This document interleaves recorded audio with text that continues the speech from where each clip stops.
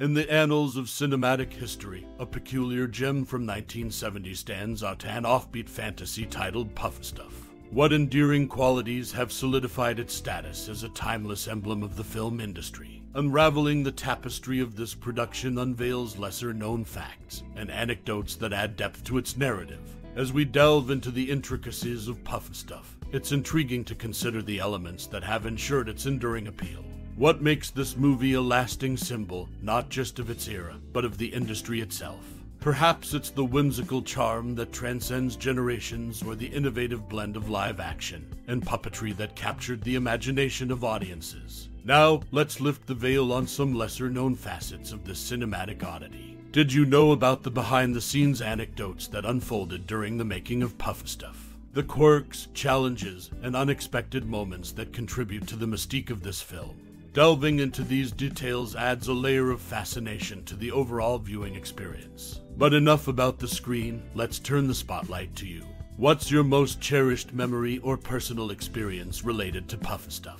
We'd love to hear your stories and reflections in the comments below. Share the nostalgia, the laughter, or even the peculiar moments that have stayed with you over the years. So, whether you're revisiting this cinematic oddity or discovering it for the first time, join the conversation and let us know your thoughts. What enduring qualities resonate with you, and do you have any lesser-known facts or anecdotes that fascinate you? Share your memories below, and let's celebrate the enduring charm of Pufnstuf. In 1970, the movie Pufnstuf faced a critical storm upon its release, with much of the press branding it as garbage. However, amidst the harsh reviews, one shining element emerged: Cass Elliot's performance, and singing drew some praise. Despite the unfavorable overall reception, Elliot's contribution managed to stand out. Interestingly, the movie marked the first collaboration between Norman Gimbel and Charles Fox, who later secured a place in the Songwriter Hall of Fame. Their partnership, initiated by Pufnstuf, endured beyond the film. They went on to craft notable hits such as Killing Me Softly with his song, I Got a Name, and Ready to Take a Chance Again, contributing significantly to the world of TV and film. Amidst the cinematic challenges, an unusual and memorable scene unfolded in the movie. Witchiepoo, borrowing lines from the Kentucky Fried Chicken franchise, took an unexpected turn by roasting a character over an open flame. The scene added a quirky touch, with Witchiepoo declaring the character as finger-lickin' good and playfully instructing, "Spin for the Colonel." In the end, Pufnstuf may have faced its share of criticisms, but it also harbored noteworthy elements that transcended the initial reception. Cass Elliot's performance shone through the negativity, and the collaboration between Gimbel and Fox laid the foundation for a successful songwriting duo. Sid Croft, envisioning a bewitching boss witch for the 1970 film, reached out to none other than Hollywood legend Bette Davis. In an unexpected turn, Davis was so incensed by the proposal that she abruptly hung up on Croft. The attempt to cast Davis added a curious chapter to the behind-the-scenes tales of the movie. Meanwhile, within the whimsical world of Pufnstuf, Jimmy assumed the guise of Witch Beetle. This choice stemmed from the prevalent association of British accents with the Beatles during that era. The decision added a touch of cultural flair to the film, capitalizing on a popular trend of the time. Additionally, collectors covet a set of blacklight posters from 1970, created by Royal Screencraft, depicting scenes from the film. These rare artifacts, born out of the psychedelic era, remain highly sought after among enthusiasts of Sid and Marty Krofft's creations. In retrospect, the attempt to bring Bette Davis on board, the cultural nod to the Beatles, and the enduring allure of blacklight posters all contribute to the colorful tapestry of Pufnstuf, a film that, despite initial criticisms, continues to captivate audiences and collectors alike. Cass Elliot's involvement in the 1970 film stemmed from a neighborly favor to Sid Croft, the man behind the scenes. Living next door, Elliot's contribution to Pufnstuf became a standout amidst the initial critical storm. Notably, Jack Wilde's unique vocal approach in the film, featuring multiple tracks to cover pitchiness, added a distinctive crowd-like quality to his character. Moreover, Charles Fox, the composer, tapped into familiar voices, using the same performers who sang the theme song for Love, American Style, for background vocals in Pufnstuf. These behind-the-scenes choices brought an extra layer of complexity to the film's audio. In the colorful tapestry of Pufnstuf, from Cass Elliott's neighborly favor to Jack Wilde's multi-tracked presence, and Charles Fox's use of familiar voices, the film's unique elements persist, captivating audiences and collectors alike.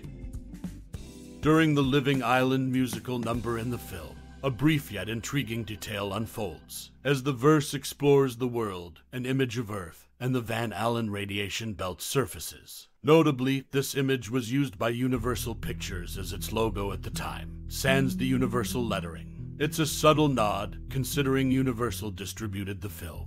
The inclusion of this iconic logo adds a layer of connection between the cinematic world of Pufnstuf and the broader film industry. This connection runs deeper than a mere logo cameo. The film itself emerges from a backdrop of financial strategy. The TV series that inspired the movie, while successful in viewership, posed a financial challenge for the producers. The show was a hit but came with hefty production costs. In an attempt to recoup their investment, the producers ventured into the realm of cinema with the 1970 adaptation of Pufnstuf. This move speaks volumes about the dynamics of the entertainment industry, where success on one screen can lead to strategic decisions on another. Moreover, Pufnstuf's influence extended beyond its original format. Clips from the film found a place in the opening credits of Croft Superstars, an anthology series featuring reruns of various Sid and Marty Krofft TV shows. The inclusion of Pufnstuf in this lineup reflects its enduring appeal within the Krofft universe. This anthology series became a platform for audiences to revisit beloved Krofft creations, showcasing the lasting impact of Pufnstuf on the broader landscape of television. In summary, the 1970 cinematic venture of Pufnstuf, distributed by Universal, not only carries subtle nods to the film industry through its visuals, but also represents a strategic move by producers to navigate the financial challenges posed by a successful yet costly TV series. The film's continued presence in anthology series credits cements its status as a timeless piece within the Krofft collection, leaving an indelible mark on the world of entertainment. As we draw the curtains on this journey through the whimsical realms of a certain enchanting movie, I encourage you to delve into the recesses of your memories. Let your mind wander back to the 1970s, to a time when cinema was a kaleidoscope of color and fantasy. Reflect upon the moments when you first encountered this cinematic gem, the emotions it stirred, and the connections it forged within the tapestry of your own life. In the midst of vibrant characters and fantastical landscapes, perhaps you discovered a piece of yourself that resonated with the magic of that era. Was it the lively tunes, the peculiar inhabitants of this fantastical world, or the sheer escapism that left an indelible mark on your soul? Share those treasured recollections, those fragments of time suspended in the celluloid embrace. Movies, after all, are not merely stories confined to the screen. They are vessels that transport us to places both real and imagined, stirring the echoes of our own experiences. Your memories, your thoughts, are the threads that weave a richer tapestry around the legacy of this cinematic marvel. As we bid adieu to this cinematic sojourn, I extend my gratitude to you, dear reader, viewer, for embarking on this nostalgic adventure. Your reflections breathe life into the cinematic echoes of the past, forging a timeless connection with a piece of art that has transcended generations. Thank you for sharing your thoughts, your memories, and your unique connection with the magic that unfolded on the screen. Until we meet again in the realms of cinematic reverie, remember, the magic lives on in the stories we carry within us, crafted with whimsy and a touch of magic.